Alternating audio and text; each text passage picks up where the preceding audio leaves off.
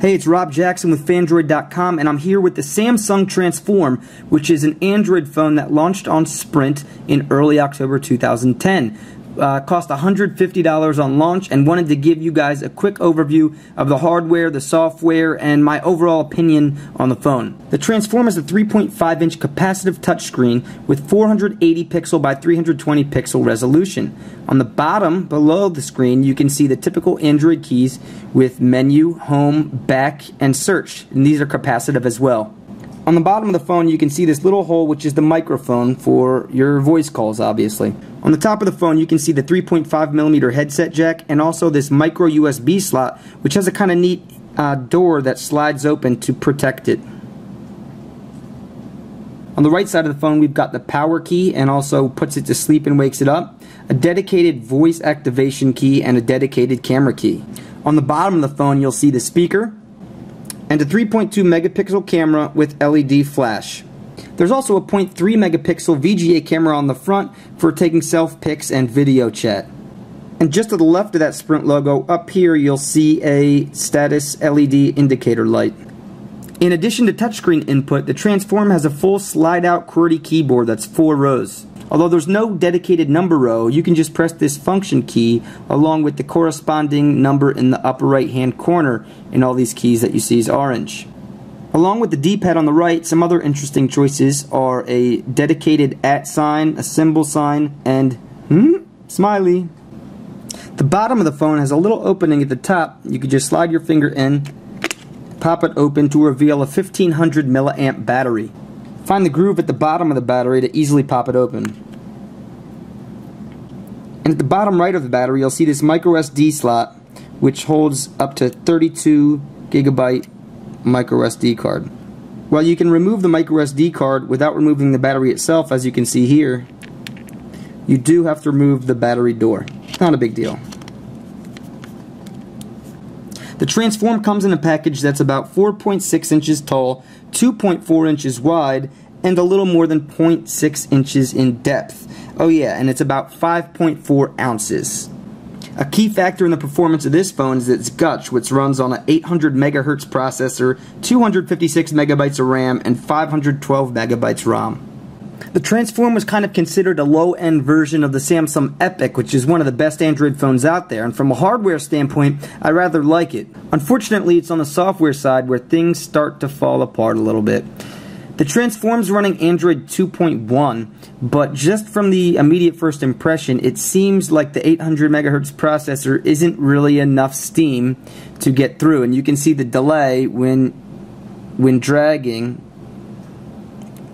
across the screen. It's just a little bit behind, and that's apparent on the home screen, but you can see that in pretty much all the applications and multimedia and types of stuff you're doing. For example, in the settings menu, notice the delay when flicking the screen.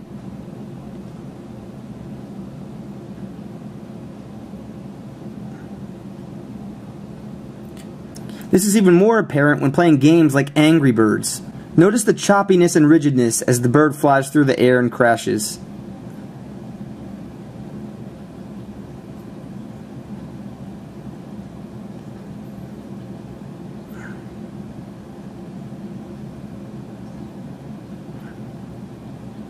While part of this could be due to the resolution or aspect ratio of the screen compared to what Angry Birds was optimized for, it's too obvious in different parts of the phone that it has these same types of problems with speed and processing.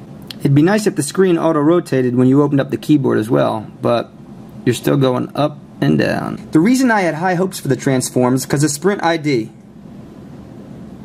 Basically, Transform comes with a plain Jane version of Android. Some people call it vanilla Android, but you can customize it with different groups of apps through what's called Sprint ID and a little store.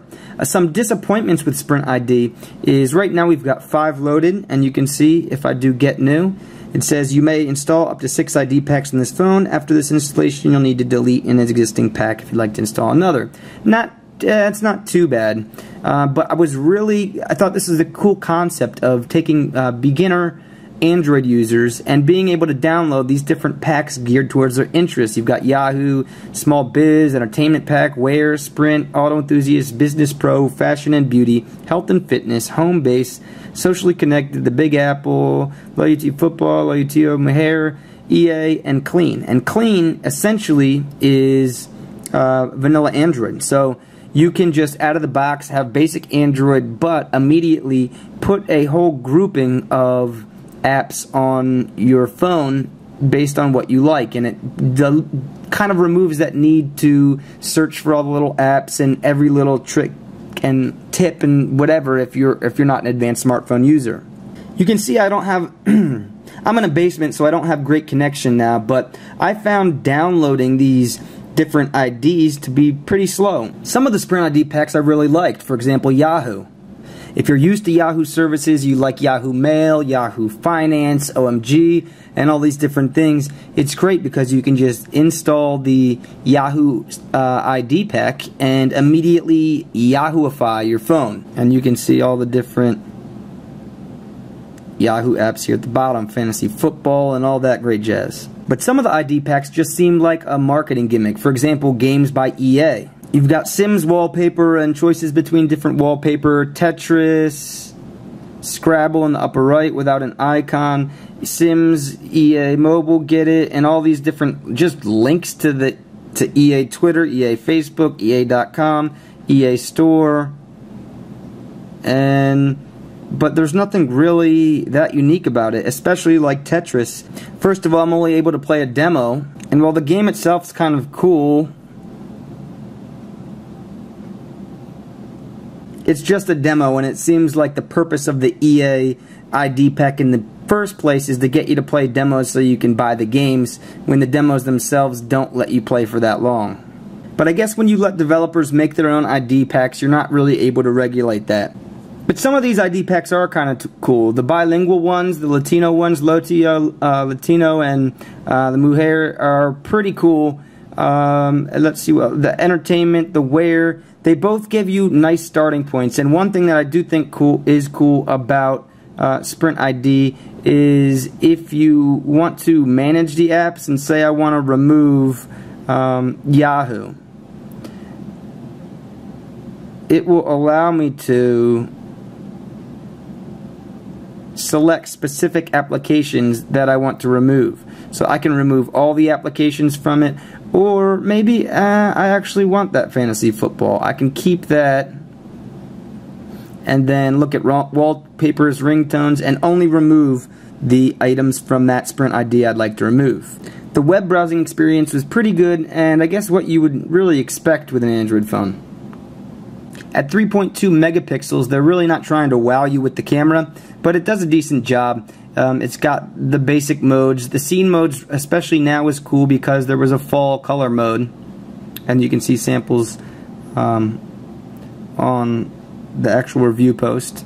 And the other nice thing was the camera mode. So in addition to the regular 3.2 megapixel camera, there's that front-facing camera, so I can see you. What's up? Unfortunately, there's no option to use the front-facing camera when you're in video mode. Oh, and by the way, for pictures, you can actually zoom in pretty far. Of course, it'll be lower quality because it's digital zoom. Bottom line recommendation on the Samsung Transform is that I would hold off getting it. It is great hardware. I like the hardware. It is basically like a lower end version of the Evo in terms of the hardware. I like the keyboard. I like a lot about the hardware for a low end handset, but $150 isn't really a low end price, and really at this point in the game you should be able to get an Android phone that works quickly, operates smoothly, uses the apps quickly, and doesn't have a lot of hesitation in terms of connectivity and speed of the user interface. Now remember, the Transform is running Android 2.1, and it is expected to eventually get an update to Android 2.2, which optimizes a lot in terms of an operating system standpoint. So this phone could get an update and be super quick and work like new, and the cost might drop, and I definitely recommend it. but that remains to be seen. Also, it'll be interesting to see how quickly this phone gets updated to Android 2.2. We know that vanilla Android handsets are much quicker to get moved to a new operating system version because not a complete overhaul has to be done of a custom UI. And this is a morph between a custom UI, which looks like vanilla Android, and Sprint ID. So we'll definitely have our eye on that. I was hoping that the 800 megahertz processor combined with a slightly smaller screen than some of the big boys with a 3.5-inch screen and a little bit lower resolution might mean this thing would be pretty quick, but right now I can't recommend the Samsung Transform when there are so many good affordable alternatives out there that run Android 2.x Plus a bit better than the Transform. Thanks for listening to the Phandroid.com review of the Samsung Transform for Sprint, one of the first Sprint ID phones, and available as of late October for $150 with a 2-year agreement.